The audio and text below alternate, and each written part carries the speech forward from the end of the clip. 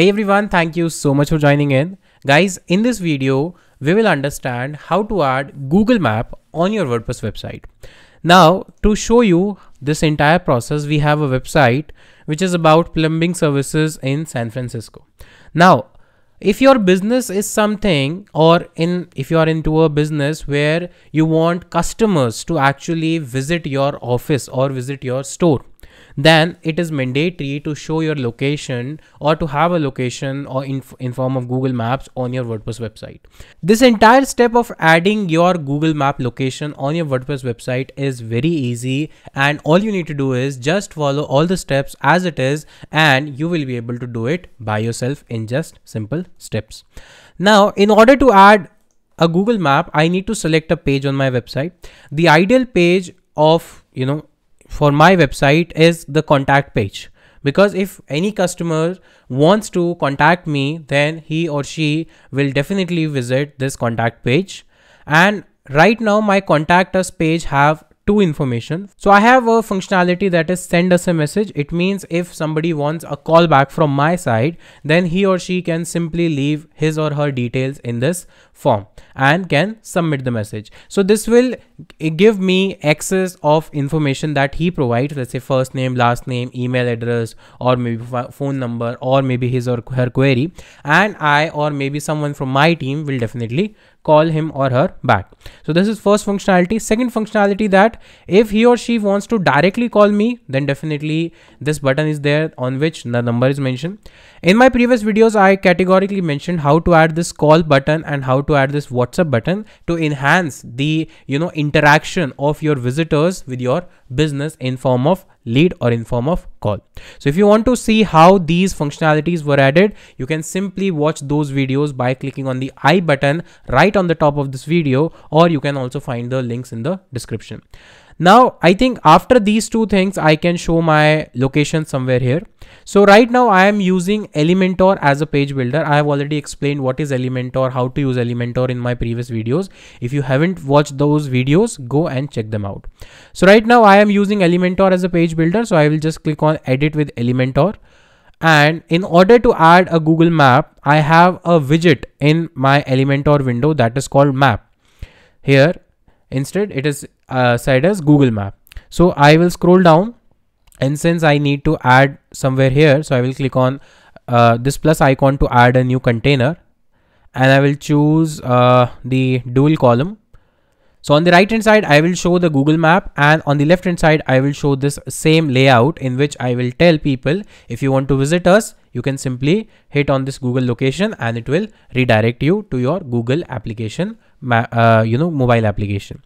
So now in order to add Google Map, what I'll do, I'll just simply drag and drop the Google Map widget here. And you can see instantly a Google Map is visible. All I need to do is I need to enter the location of my store or of my office. So let's say my office is in New York, for example. So you have to, add your exact location. I am just adding a random location. So let's say my office is in New York. And as soon as I type New York, the location, the Google Map of New York is loaded, right? And let's say even if in this particular area, I have a particular location or particular address, I can simply enter here. Apart from the location, what other options I get? I can zoom in or zoom out the Google Map as much as I require. So let's say if I want to zoom in and if I show the location more closer, then I can zoom in or I can zoom out. If I want to increase the height of the Google Map, I can simply increase it by this button. So how much area I want to show to the user is, controlled by this height option, right? So these are the bare minimum options that you need to perform in order to show the Google Map. Now on the left hand side, I need to just show this. So I'll just copy this and I'll just paste it here. And I think I need to copy the entire container. So I can just increase the width of this container like this, right? And I can say width to 100%. And there is also a background color. Yeah, so that is the color. So I'll just copy the color. I'll paste it here in the style section, and I can paste the hex code here like this. So the same layout is also carry forwarded. So here I just need to change the text. So wants to visit us,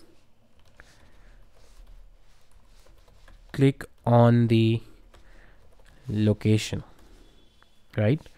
And simply I would say, instead of this, I can say click here, and I can show the arrow, right? Like this. Click here, arrow is already there. So once my changes are done, I can click on update, and if I see the preview of changes, now my contact us page has this Google map as well. So now if anybody wants to visit my store, visit my office, he or she can simply click on this, and he or she will be redirected to the Google map. So if I, let's say, click on direction, so I will be redirected to the Google map website. And in your case, if your website visitor is using a mobile phone, then he or she will be redirected to the Google map or maps application, and then he can easily navigate to your office. So that's how you can easily integrate the map in your WordPress website. Now there is another method. So since this part is called as footer as well, so in website, the header, this particular part, that is your header, where brand name, your menu, your phone number, and get a code CTA is mentioned. It is common for all the pages, same like the footer also. So if you want to show the footer, if you want to show the map in the footer, let's say if you want to keep showing this map on every page in terms of footer, so you can also add the same thing in your footer. How to do that? So let's just click on customize option. Right now I'm using the theme Astra, and this is one of the template of Astra theme. So here we can see a footer builder option is there, and here on the right hand side I can insert the map just by adding a widget, that is HTML. So as soon as I enter HTML, you can see the map is added, right? How the map is added? In HTML, by default there is a iframe. Now how to get this iframe? Let me clear it out and show you. So let's say if you want to manually add in the footer like this, so what you need to do is you need to go on maps.google.com. You need to select your location or your address. So let's say I need to select the map of New York City, for example, and this is my map of New York City. Now I will click on the share button, click on embed a map, and here from here you will get the shortcode. So just copy this HTML, come back to the website, paste it here, and boom, your map is properly visible.